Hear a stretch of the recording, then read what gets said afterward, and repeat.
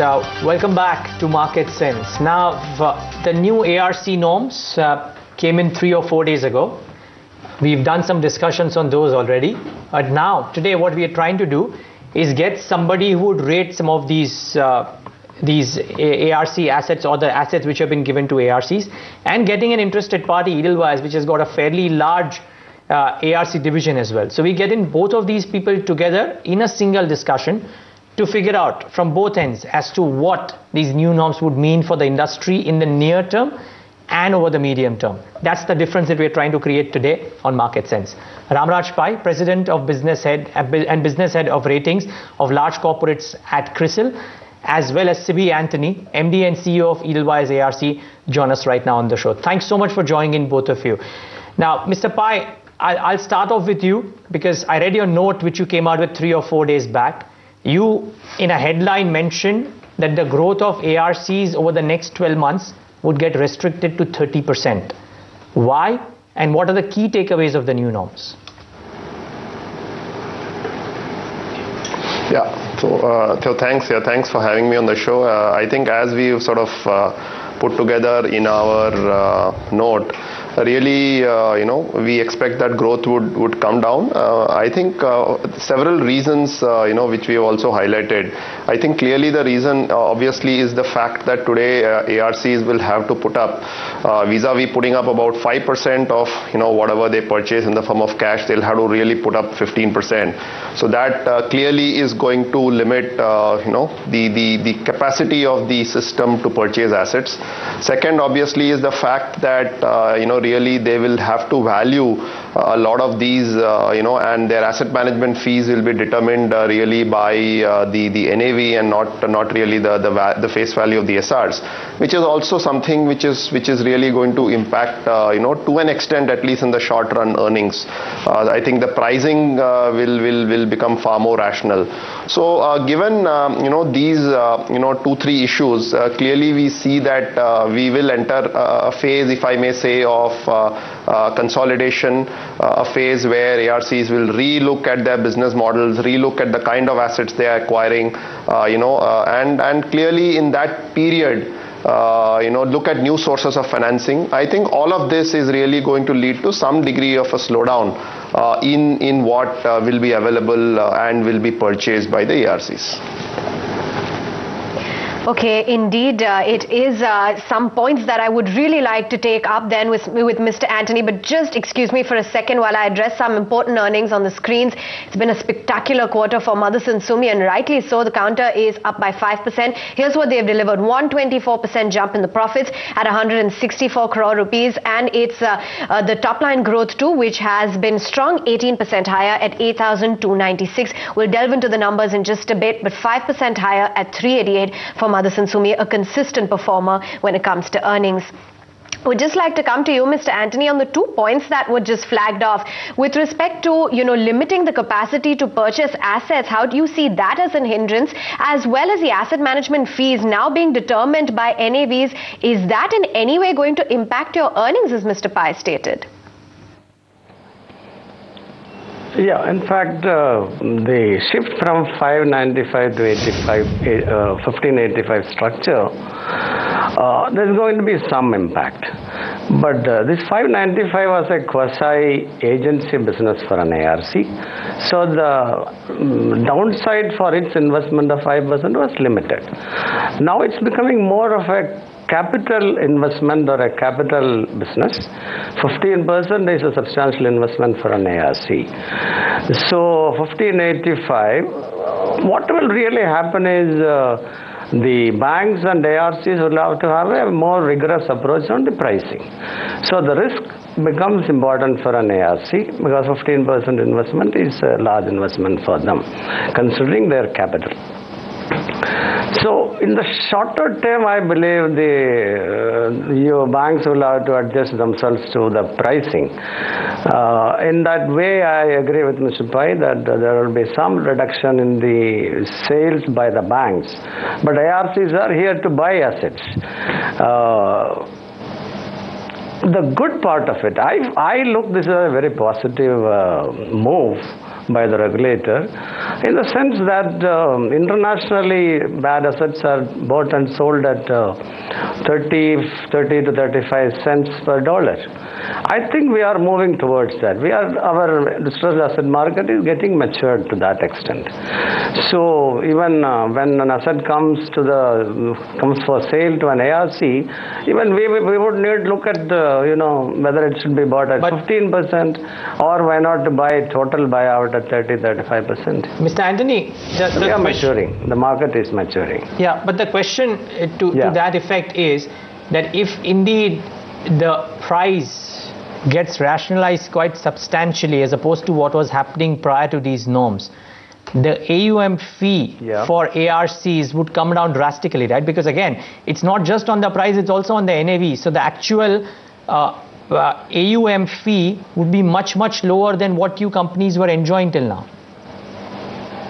No, I would explain that. Actually, the price of an asset is a function of 2-3 variables. One is the asset value, underlying asset value. Second is what is the time frame for recovery of this amount. If it is 2 to 3 years, we need to discount that. Now, if the price is right, there should not be a hit on the NAV. NAV will remain because the NAV is again a function of the price. Now every 6 months we need to value the asset and declare an NAV.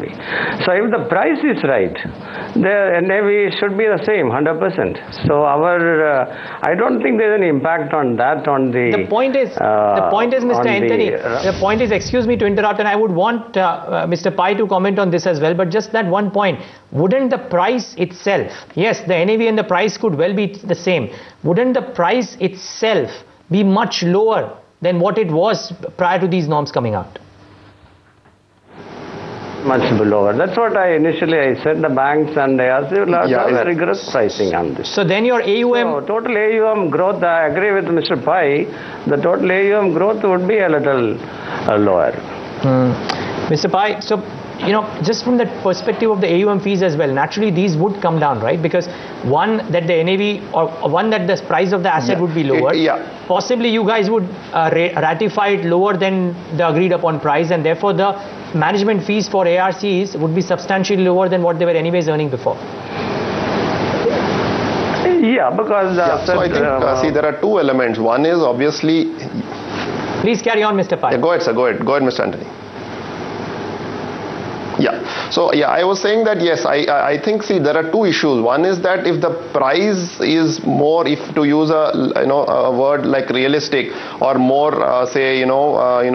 in real terms, the more practical kind of price, then our rating will also reflect the ability to recover that lesser value in terms of obviously superior rating, because obviously what you can recover on 100 vis-a-vis what you can recover on 60 is going to be very different. So yes, as I think you rightly pointed out, definitely in the short run it could appear that either fewer asset sales will happen because banks will have to reconcile to a differential pricing, and to that extent obviously if you are going to have lesser assets, to that extent the value of what you will have as income is lesser. At the same time, you will have to remember one more thing, however, that over a period of time, as you are able to recover more maybe, and there is a potential upside which could come in the form of higher back-ended fees, as you sort of if I may say maybe on 50 rupees of what you have purchased for, there is a chance for you maybe to recover 60. Previously you may have been acquiring it at 80. So yes, in the short run, mathematically there will be some sort of a reduction is a possibility, but over a longer period of time, I think you will create a far more if I may say realistic price-based market for these assets. I think the focus therefore on earning more will increase definitely within the ARC system. I think the whole focus on reconstruction, which was really if I see the ARC is really a lot more about reconstruction, I think the focus on that will increase substantially. So short run, yes, there could be some kind of earnings pressure in the very short run, because obviously assets will be purchased at a lower value. But I would say, given a 12 to 24 month time frame, I think we will create a far more structurally resilient business. Mr. Pai, not looking for it's not really posing a question, but rather an explanation from you that for these companies now, with more cash generation required, won't the AUM growth be further restricted? And what is the cash generation? It will definitely to that. So yes, you are perfectly right. So basically the AUM growth will be determined by two factors. One is your ability to put cash on the table. Second is the readiness of the banking system to also, if I may say, let go of these assets at potentially a value which is somewhat lesser than what they may have been used to prior to these regulations. So both of these are going to have a sort of a short-run impact definitely on the AUM of the industry, which is exactly what we've also tried to cover in our release. But I guess over a period of time, I think there is also that pressure on the banking system to try and recover money from the NPAs. I think the pressure is high. The capital needs of the banking system are increasing, and they will obviously use every possible avenue which is available to them to raise finance to really make their balance sheets more efficient. And I think we will see some middle path emerging definitely over a period of time. But in the short run, yes, definitely there will be some feeling that I was selling it at X, now I may be having to sell it at a slightly, maybe 70% of X or 75% of X. That is going to create some reluctance from the banks, as Mr. Anthony rightly pointed out. Anthony, that was my question to you. What happens to the AUM growth for you, for Edel as a book? I mean, because the capital needs now to enhance the AUM are higher than what they were before. Would that impact your AUM? And what's the kind of growth that Edel ARC is making any which ways in the first place? We don't have numbers out there as to what's the book like and what's the growth that you are projecting for that book. See, what Edelweiss is focusing on, how much investment we should do in this. In fact, we had planned an investment of around 500 to 1,000 crore in this year. Effectively, what I agree with Mr. Pai, the AUM growth would be restricted, but our investment, what we planned was around that much. We are here to buy assets. We would invest that. Our target is to invest that much. Now, AUM growth, as you rightly said, it would be low. But I agree with Mr. Pai on the asset reconstruction aspect. Now, the asset reconstruction will really come in verdance. Really that will be the focus of ARCs. In fact, Edelweiss ARC was always focused on asset reconstruction. Now, 60% of my acquisition are restructurable and revivable cases. So our income, basically our income, as he rightly said, it will come back-ended and from the upside. So that will be the more focus now. More than 60% is revivable and restructurable cases. So we look at recovering much more than what is the acquisition price and earn from there. I think European markets have opened. We are slightly running out of time, so I'll have to be a little quick. Final question to you, Mr. Anthony. What's the size of your book right now, and what's the growth part like over the next couple of years? Yeah, our book is presently 17,500. We have acquired NPAs worth around 33,000 crore and securities issued around 17,500 crore. We look at a growth rate of, our target is nearly 25 to 30,000 crore of asset book, AUM, in the coming 1 to 2 years' time. All right, really good having you, both of you. Thanks so much for joining in. You've tried to make it as simple as possible, and I hope our viewers got a gist of it.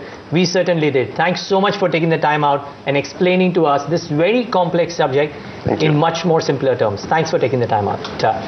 Well, I hope you got a gist of what these new norms meant, both from a ratings perspective as well as from somebody who gets impacted as a result of this. Probably not too much of an impact, at least over the long term, is what Edelweiss and both CRISIL had to say. Yeah, that's a lot more clarity that we're getting on the same. But